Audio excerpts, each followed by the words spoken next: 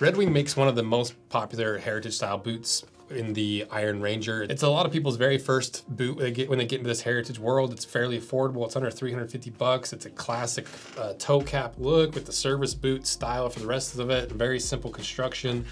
It's grippy enough that you can wear it a lot of places. It's not crazy high heel. It's something you can dress up, you can dress down, and it's just one of the most popular heritage boots of all time.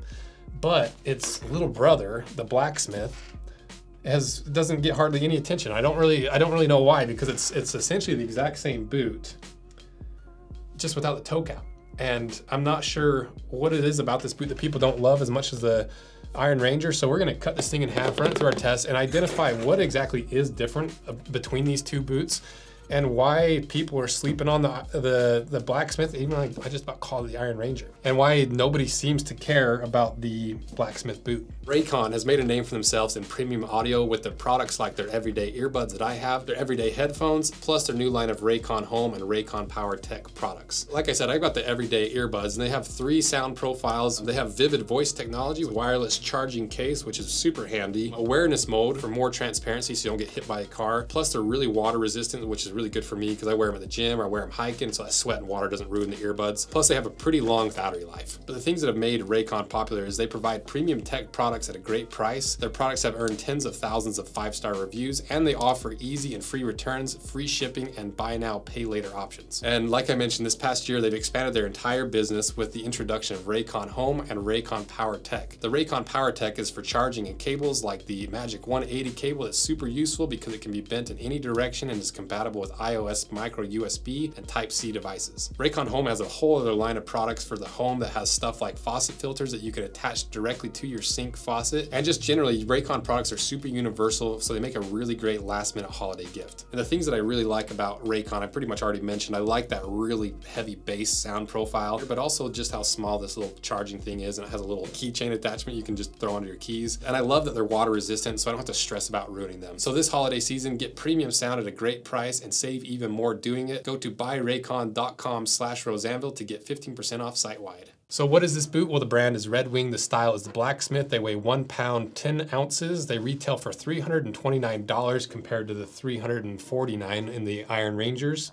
They are made in the United States by Red Wing. And the way that they position this boot is the Blacksmith is descended from a boot worn in workshops by day and shined up to go out at night. The 6-inch boot is designed to protect your feet and ankle from hot cinders at the forge, and today it locks out dirt in the summer and snow in the winter. True to its roots, the Blacksmith blends construction and materials that create both rugged durability and handsome styling. Premium leather and 3/4 Goodyear leather welt with a Puritan triple stitch construction sit on a Vibram 430 mini lug outsole that provides reliable all-season traction. So let's look at the leather first. Is this leather any different than the Iron Rangers? As far as I can tell, it's exactly the same. It's the same harness or amber harness or mule skinner. It seems to be the same leather used on both versions of the boot. I like this leather a lot because of this really intense pull-up that you get. You can see how it goes from this dark color to almost a brighter orange. And the way they achieve this, and we've talked about this a bunch, but I just think it's really interesting, is they leave the core of the leather purposely blued. And then as they tan this leather, they keep stuffing more and more oils and wax onto the inside, which naturally darkens the leather because it's like getting a piece of paper wet or your clothes wet, it darkens up. But as you bend and fold and wear these boots, that wax almost breaks up and lightens up over time, almost like when you bend plastic or you bend a candle. It lightens up, same concept here. And so you get these really high highlights where you crease it and bend it a lot, and then the spots where you don't really see a lot of wear stay really dark. And people love that patina that develops over time with this specific leather that's on both of these boots. But one thing that is clearly different between these two boots is the paneling that's done. Initially, I just thought it was the Blacksmith was an Iron Ranger without the toe cap, which it is, but you also have a different heel stay and a counter. Because on the Iron Rangers, you have an external counter cover, which is a single piece as it goes up the back stay.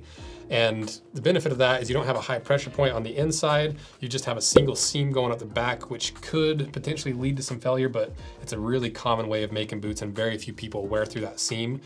And it allows you to cup that counter on the inside from the outside, allegedly giving it a little bit better fit compared to this style, where if you look at the inside of this boot, it has an internal counter cover, more similar to their mock toe boots.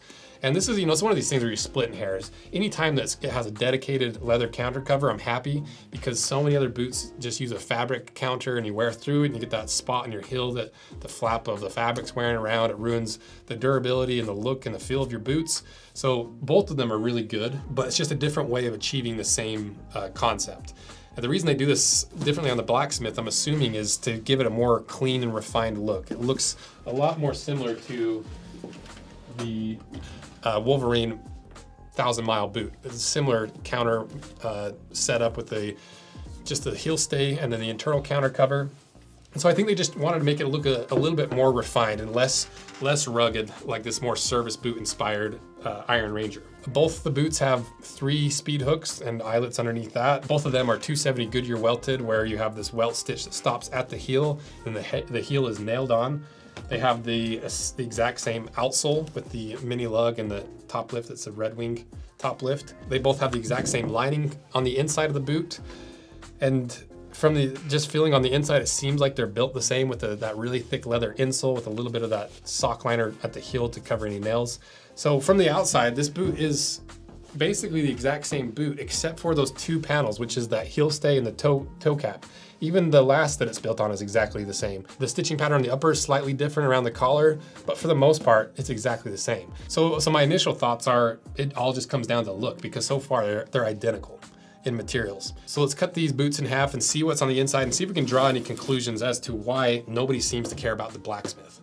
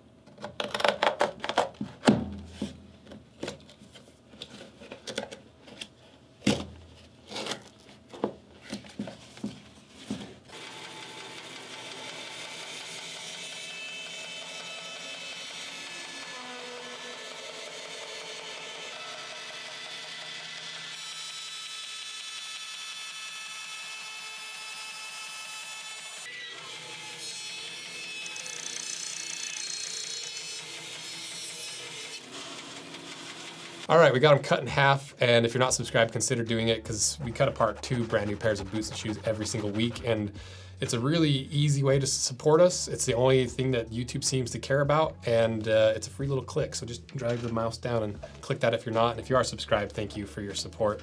So now, let's see what's inside.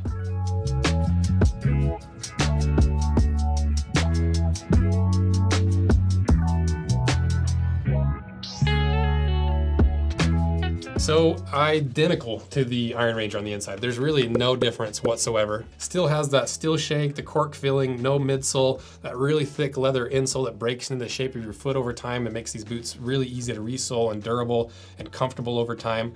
But there's really no difference. It's the exact same boot. So why is the Iron Ranger so much more popular? I kind of don't know. I thought there'd be some differences in how they're built and the materials, but they're basically the exact same boot. So I think what it really comes down to is the Blacksmith is such a classic looking heritage boot that there's tons of brands that have basically the exact same boot with the same heel counter, the same like service boot style, low heel.